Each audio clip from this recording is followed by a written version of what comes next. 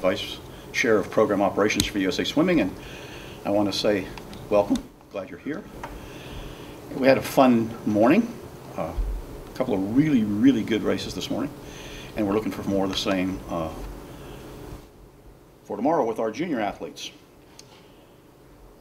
But before we get to that, this is the meeting for the Open Water 5K National meet. Okay, so let me tell you who we have for the jurors, and they are basically the same people we had today, since they will be back Sunday. The coach is Catherine Vogt, the official is Matt Wilson, and the athlete is Chip Peterson. That is for the technical jury.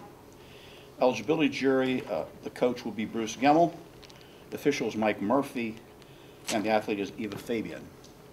Those people were also on the juries today, but thank God we didn't have to convene any juries, okay?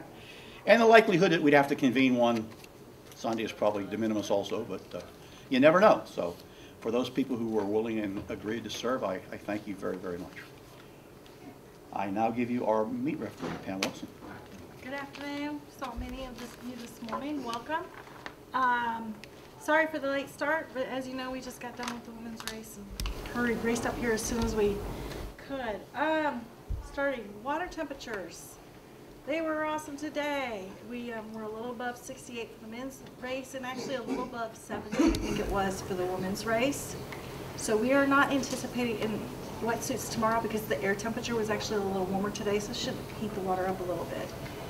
We will be taking the temperature 2 hours prior to the start of the race. We're following FINA's guidelines because they're a little more specific than the USA guidelines.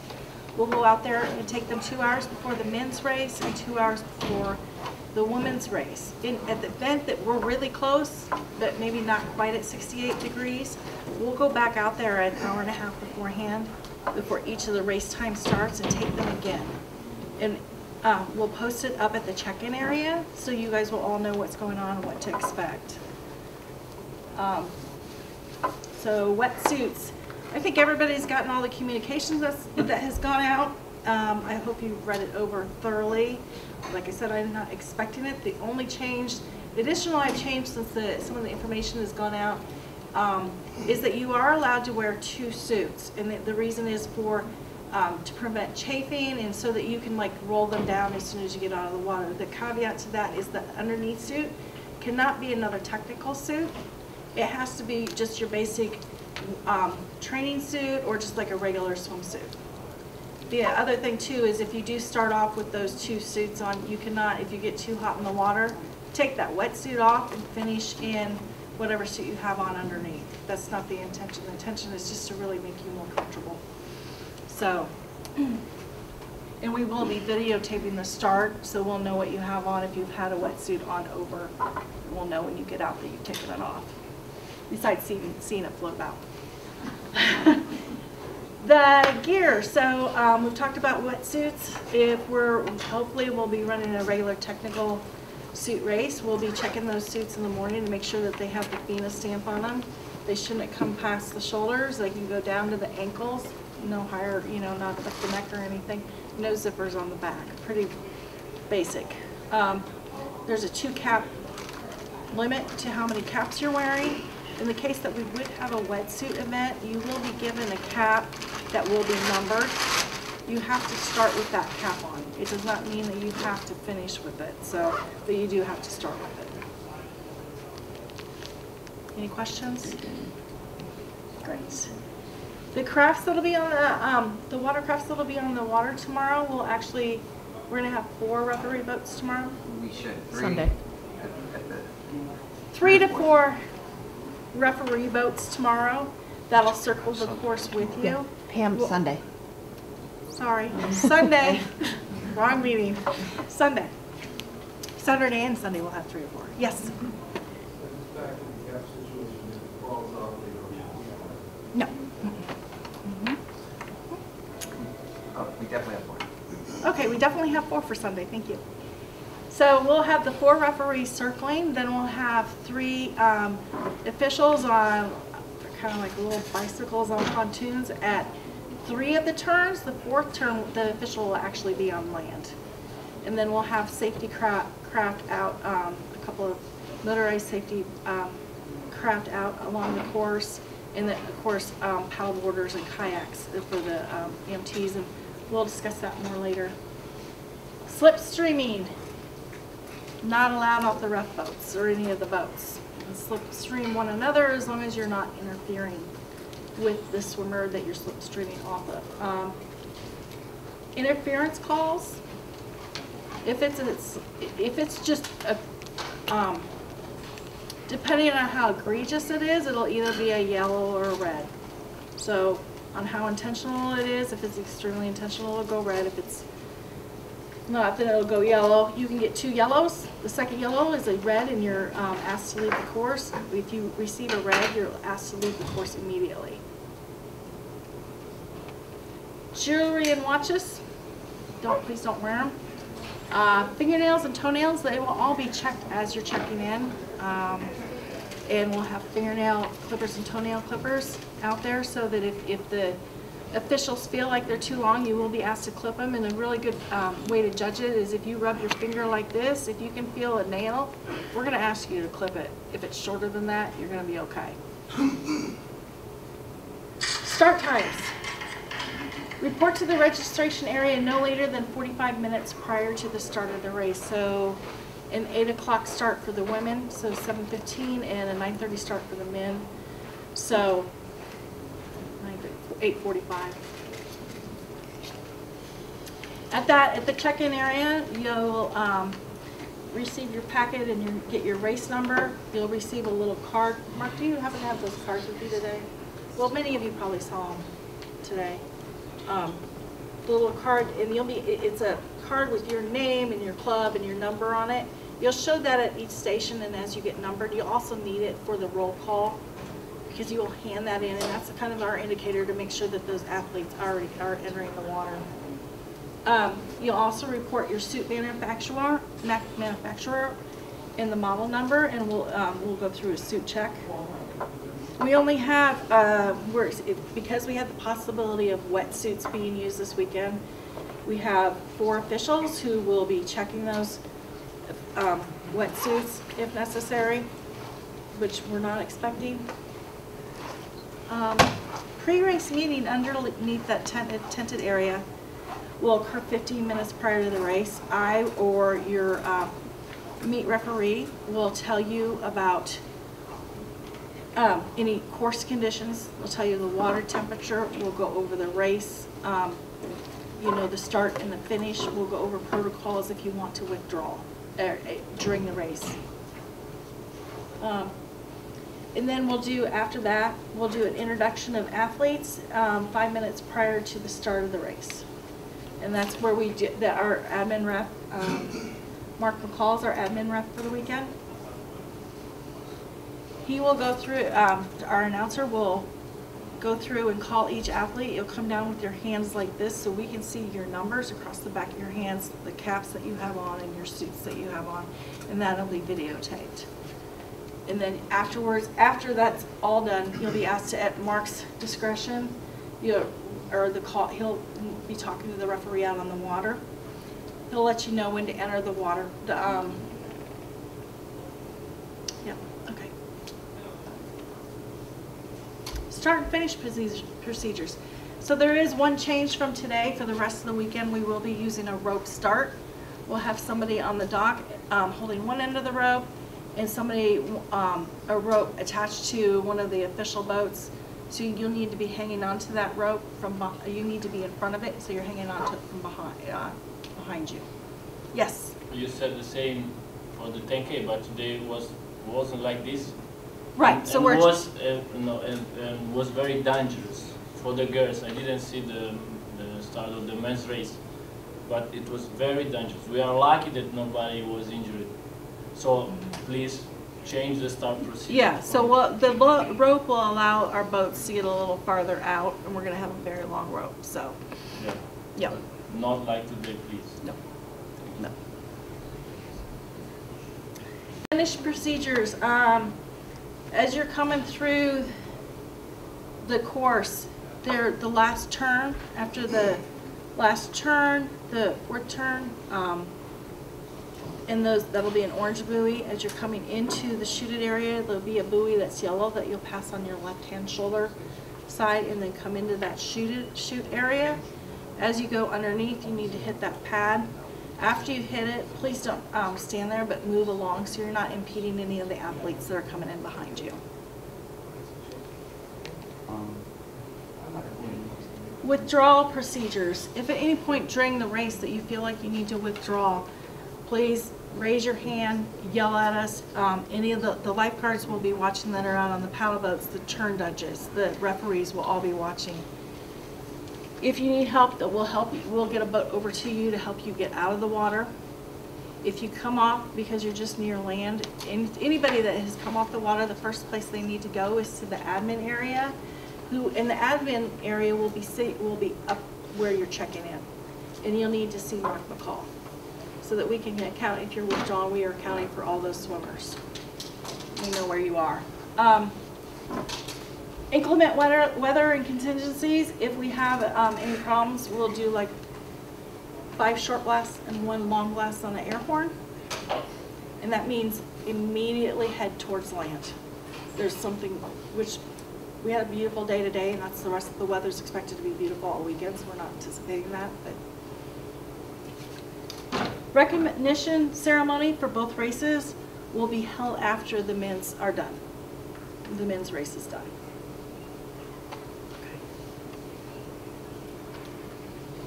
So race day schedule for the women is a 7:15 deadline that you have to check in by. You'll still have time until that 7:45 when the final referee gives instructions to finish going through that area, getting your numbers, getting your nails checked and your suits checked. But you do have to check in by 7:15. 7:45 will be the final referee's instructions underneath that tenant area with the 7:55 roll call, and then at 8 a.m. Women's 5K start. The men will go second on Sunday, so it's a 9:15. That should be 8:45. Should be 8:45 that you need to check in by. And then a 9:15 final referee's instructions, 9:25 roll call, and 9:30 5K start. Awards immediately following the men's race. Finish and timing chips. I think Jason is probably still down at the beach, so this will be a time chip event. You'll be getting those chips as you go through that registration. You'll be wearing 1 on each arm. They will be, you guys will decide how tight you want them, and they'll snap them and cut the little ends off for you. You may use tape to go over them if you feel more comfortable and they're more secure on. During the race, we'll be providing live PA updates and a webcast. Doping control. Do you have the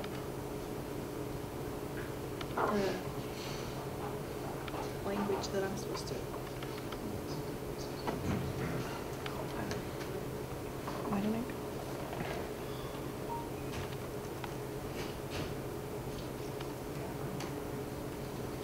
Are you aware of the issues there were today with doping control?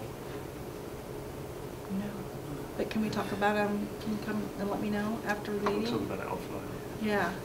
Yeah, because I want to be aware if there's anything going on. This event is subject to the testing under USADA and FINA rules. So please note that all minors must have a representative with them going through doping control. Okay. Thank you.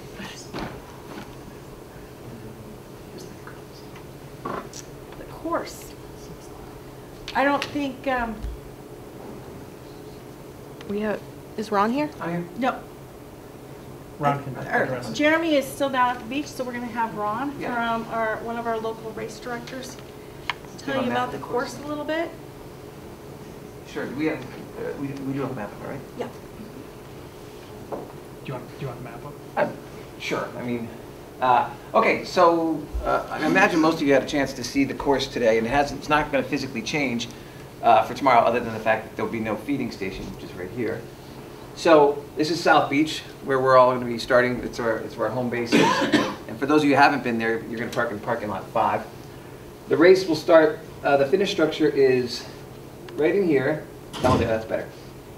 The finish structure is right in here, and the last turn buoy, which is green, or is it yellow now? I can't remember. It's yellow. Yellowish. Okay. Yellowish. So it's going to be right here. So basically, the start rope is going to be just short, just in front of the structure, and not too far out. The course is actually kind of condensed and wide. So if you're looking at this picture, it's not to scale. It's more wide now than it is long, which is nice. From the start, do we have the measurements from the start to the? 6:30. 630 for the whole length. From the start, is it this 180 here? No, I don't know exactly what yeah, it is. we didn't So get this. from the start to the first turn, which are going to be large triangular, and I believe today they were orange buoys, and they are here and here. You're going to take so the distance between these is wide. It says 201, and this looks like it's cut off up here. 305. 305 on the top. So it's roughly, 305 up on the top, and then the long stretch on the back coming down, and on your way back down, there are 2 green buoys about mid-course, and those are for your sighting. And I believe they can go to the right or the left of those. Those are optional. They're just there for you to just sight up to your final buoy, which is going to be, of course, down at the end of the lake. Right turns, green buoy again on the way back. We're talking about 3 complete laps. And then the turn for home, which is the green or yellow buoy. It's a yellow round buoy. That's Yellow round buoy, and right it's very here. distinctive compared to the others, and it's also slightly off course. It's going to take you to your left. Yeah, you have to do a left-hand turn. So all the orange buoys are right-hand turns, and that last one to take you into the chute is a left-hand turn. And it's about 150 meters into the chute. The chute is very wide here, and basically it's going to take you through the chute into the structure. The structure is a U-shaped docking section. Once you get in and touch the pad, we ask that you kind of quickly maneuver your way through the structure. There are ladders to climb out. And then we ask you to climb back in the water, not dive, because at that point you're not in shallow water, but you're not in diving depth either.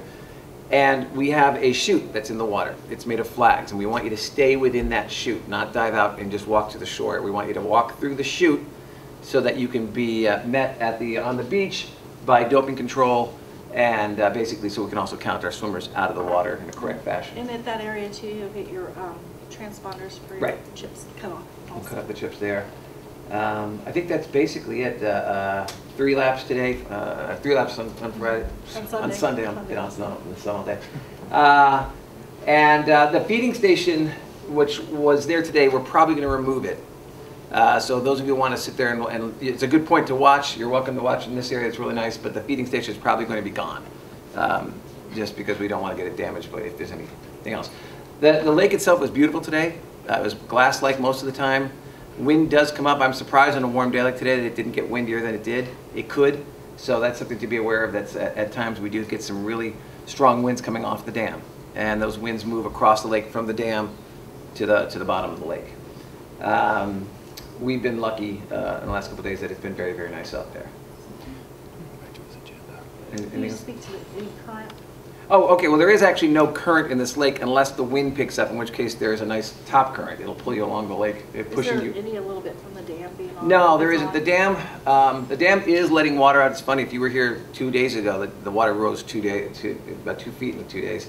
But you won't feel any current. The water that comes from the dam comes in at the bottom of the lake, and it doesn't really create any noticeable current. So, but if the wind is blowing, you will feel a nice current on the top, like I said, moving you from the dam, from the dam side to the bottom side.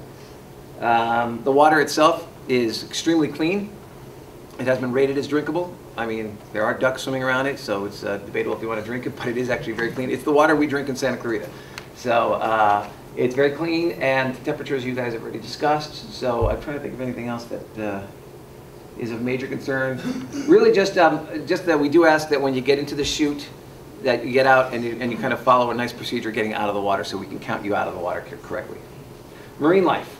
There is bass in this lake and some other fish. The bass, we have never had a person getting bitten by a fish, but I think you guys are moving too fast for that. But there is some marine life. There are some geese that today were just on the course.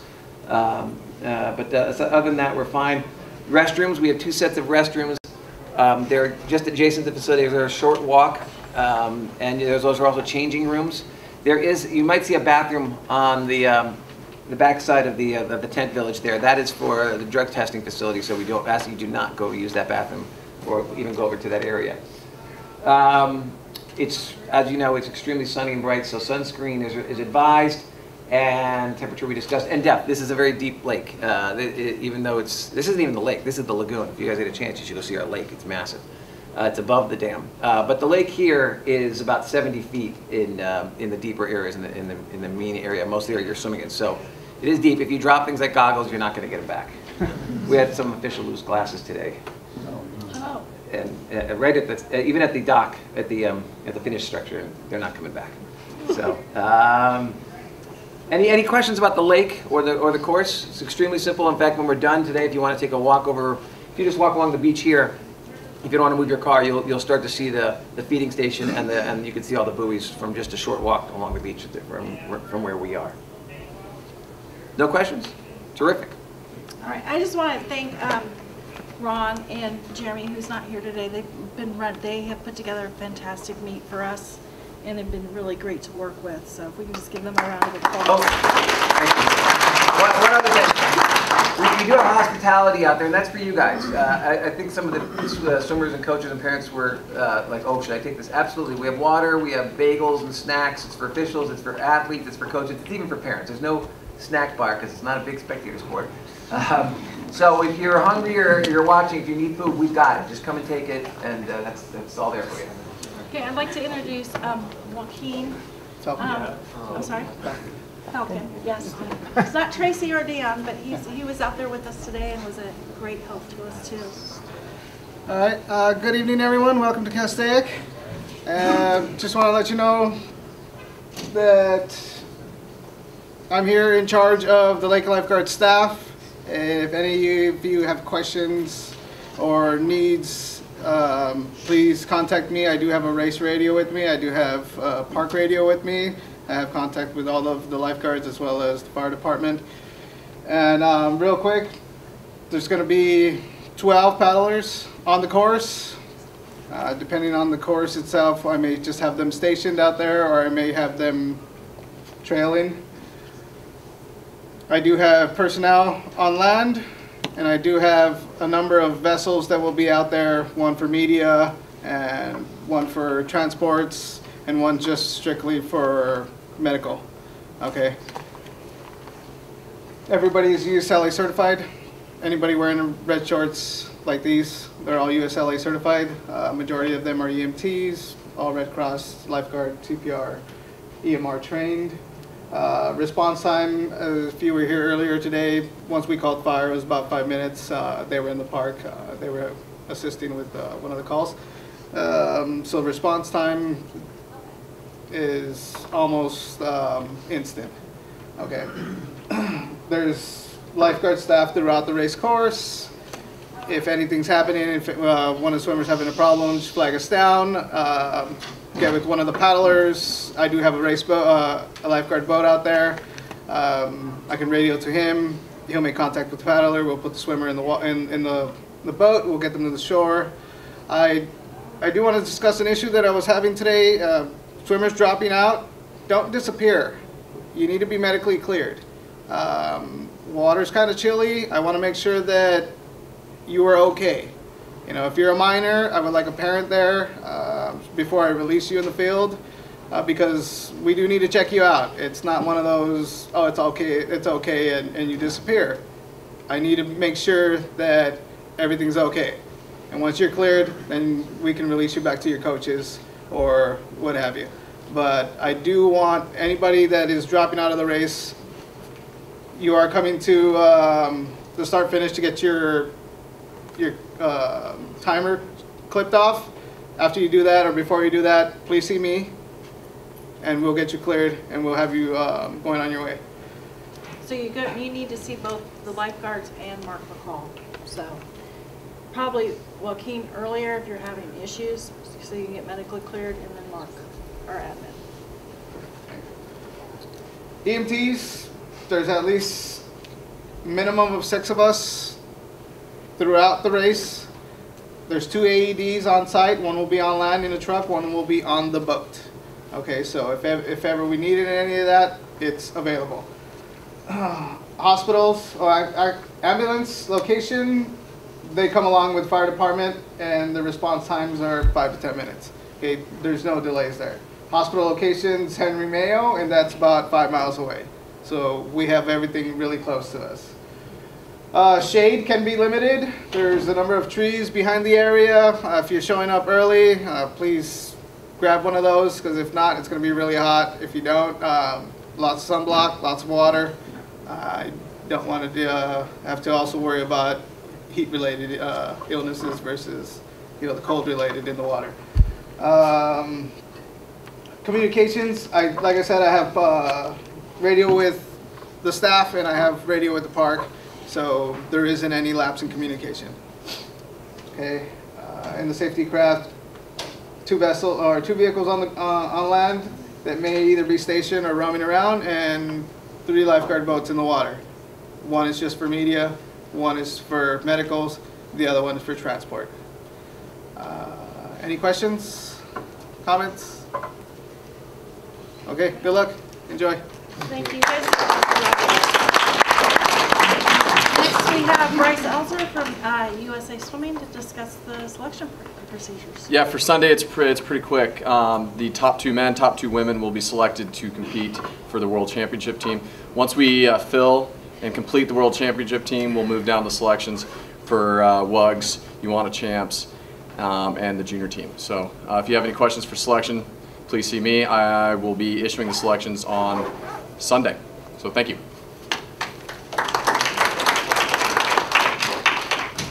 Any questions? All right, that's all I have. Thank you.